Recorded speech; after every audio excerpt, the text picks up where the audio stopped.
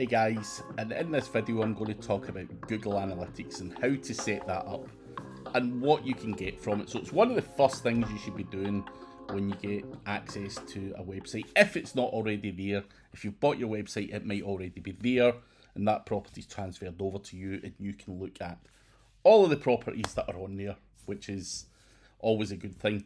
But it's very simple and easy to set up. Now, you go into analytics.google.com, it will bring up your Google account and it will look something along the lines of this. Now, you can now carry on and set up an account within Analytics.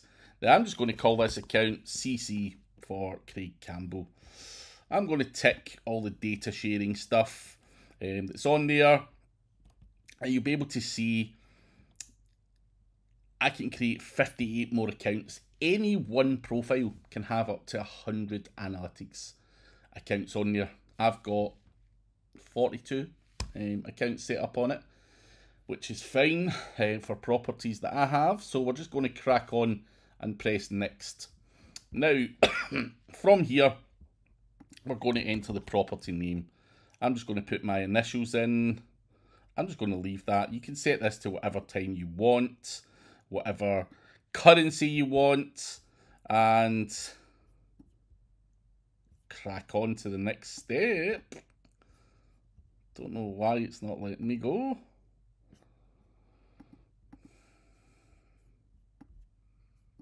Next. Yeah, so it wants me to have a better business name. Click next, business details. Try and be as honest as you possibly can. There's no real benefit to saying you're large when you're not, and vice versa. Select a category. I'm just going to put in, let me see what works. Internet and telecom. I'm not sure how accurate that is, but we'll go with it. Click next. Now, business objectives. It could be any of these. You can tick them all if you want. Of course, we're wanting to generate leads, drive online sales, raise brand awareness, examine user behavior, and get baseline reports. So you can tick all 4 of the top ones, or you can do select baseline reports. Now, from here, it will ask you to accept Google's terms and conditions. You click accept after reading them, of course, and then you're going to start collecting data. Now, in most cases, it's going to be a website, so you're going to put the website in here, your stream name, just your website name, whatever you want. So I'm just going to have Craig Campbell SEO.com, put there, and we are measuring page views, scrolls, outbound clicks, site search, video engagement, file downloads, and form interactions. Stream name, I'm just going to use my initials as CC, create stream, and it's basically giving me installation instructions. So it really is that simple and easy to get that part set up. Now, of course, what you want to do is view tag instructions. How do you connect your website to this Google Analytics account? Now, you can install it using the option here where you can pick WordPress if you're on WordPress or whatever you might be on, or you can install it manually and you can put that tag onto your website immediately after the head element. Don't add more than 1 Google tag to each page. Now, you just go and add that to the header of your website and it will track everything. Now, if you want to do it in a more simplistic way, you can go and use follow the instructions here and use the WordPress Site Kit plugin, which again will allow you to install that code, just in case you're scared to touch the code on your website. So you've got to install that, and then essentially you have your Google Analytics set up. Now, what does that actually mean for you?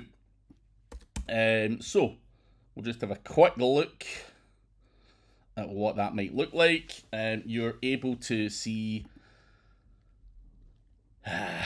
users. You can define the dates and all that kind of stuff on there. You can see how people got to your website, whether it be organic search, whether it be direct traffic, organic social, paid social, referrals, or organic video. So you can see all of that kind of stuff on there. You can look at what country these people come from, what week they came on, what pages get the most views, what are the top events. I don't actually have events set up. So you can actually monitor and get a lot of data. Now we can see I get a lot of traffic from the US, but from all other places in the world as well, Belgium and whatnot, which is always nice to see. You can then go into more detail. Acquisition, user acquisition, traffic acquisition. You can dig deeper into all of this kind of stuff. We can look at engaged sessions and all of that kind of stuff. Now, I don't actually have conversions set up. I don't sell anything or do anything like that on the website. We can look at the engagement, events, conversions if you've got that stuff set up, landing pages. You can also look at monetization if you've got e-commerce purchases, purchase journey. So you can actually dig deep into what is going on your website.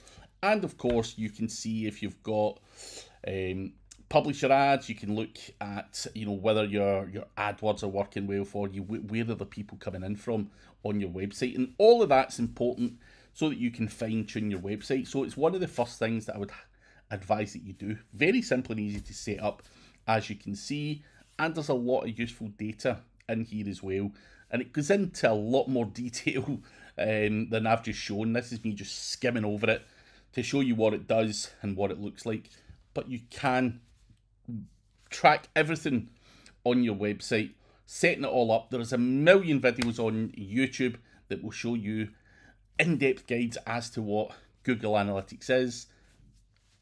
It's really simple and easy though. Make sure you do set it up. It's as simple and easy as I've just shown you there, and it's one of two things which are completely free, which you should be installing on your website. The next one is going to be Google Search Console, and again, I am going to show you how to do that in the next video and a brief bit about what it actually looks like. So make sure you do have this set up before you go away and do any work, so that you can take credit for any of the work that you're doing, and you can also advise people within the business that you're working in as to what's going on, where's the traffic coming from, why is it, why is this moved up or down or whatever. So you can tell a lot from your analytics, guys.